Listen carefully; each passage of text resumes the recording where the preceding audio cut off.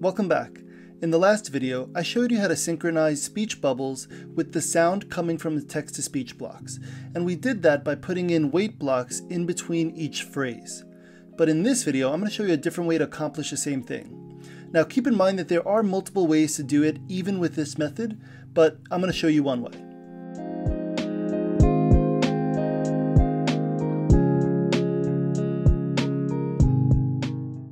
If you learned something from this video, I would appreciate it if you hit the like or thumbs up button below. And if you want to see future videos of mine show up in your subscription feed, make sure to subscribe also. So we're going to refactor the code that we already wrote in the previous video. The first thing we're going to do is go to the events palette and we're going to start creating these broadcast messages. So instead of naming it message 1, 2, or 3, I'm going to use a special naming convention that works for me. So I'm going to use 1 and actually just write what the text was supposed to be. Hello. Let me make another message. So the second thing I said was, how was your day? So I'm going to create a new message that's going to be number 2. And I'm just going to say, how was your day? And keep in mind, you don't really have to name them like this. You could name them anything you want. You could just use a number if you want. But I'm just doing this so I could be very explicit and it's very obvious what's going on. And for the third thing, I asked about basketball. So I'm going to write 3 basketball. I'm just going to put basketball question mark because I know what that means. So now that I've created the broadcast messages, what I'm going to do, bring in the green flag is clicked block, and I'm going to broadcast each of those messages one at a time, making sure to pause in between each of the phrases. So let's go back to the control palette and let's bring in wait blocks. So I'm going to bring in 3.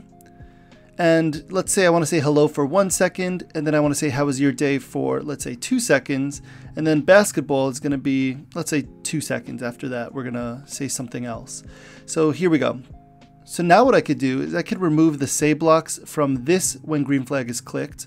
Let me move this down just a little bit. And now I can detect that event. So let me go back to events, and we're going to use when I receive a specific message, then we're going to do something. So when I receive hello, I want to say hello for 2 seconds. Now notice that this say block has 2 seconds here, but I'm waiting 1 second before I switch to the next message. So one thing I can do is I could actually start using the say blocks without the amount of time needed. So I can use the say block, say hello, and then when the next broadcast fires off, it's going to change to the next message. So I don't need to time it anymore. So say hello, then I'm gonna ask how was your day in the other say block, and the last say block is going to say, do you like basketball? All right, so now I can throw this away, and now all I need to do is bring in those events and attach them to my say blocks. So when I receive the second one, how was your day, the speech bubble will show up. And I'll do it for the last one, when I receive basketball question mark. Now the other benefit of using the say block is that we can actually then attach our text-to-speech blocks right to it, and it's not going to pause. So in the previous one, let me show you what I mean. So this is what it would have said otherwise. The problem with this one is that the say block is blocking for 2 seconds the speak block. So it's going to have a speech bubble for 2 seconds and then you'll hear it. But on the left, it will happen very quickly. It'll say hello, you'll have the speech bubble, and you'll hear it almost instantly. So that's an added benefit of doing it this way. So let me throw out the other code, and now I could just bring in my how was your day to the second message, the second broadcast message. Let me clean up this code just a little bit. And the last question is, do you like basketball? So now I could remove this wait block. And now basically this script right here with the green flag is clicked event, this is the one that's controlling all of the other ones. So if I click the green flag, let me actually expand this a little bit so you could see. But when I click on the green flag, it should work correctly. Hello. How was your day? Do you like basketball? And the beauty of this is that I don't have to try to figure out any timings. I can actually choose how much time I want to wait in between each phrase.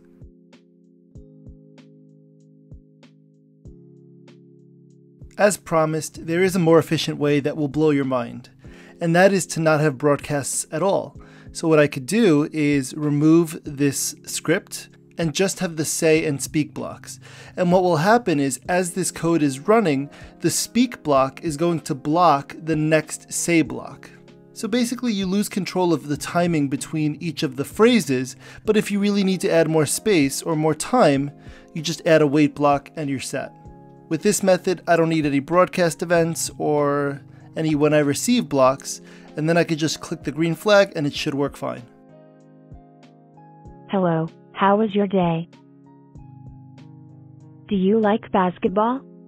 Thank you so much for watching. If you have any questions, make sure to post them in the comment box below, and I will see you in the next video.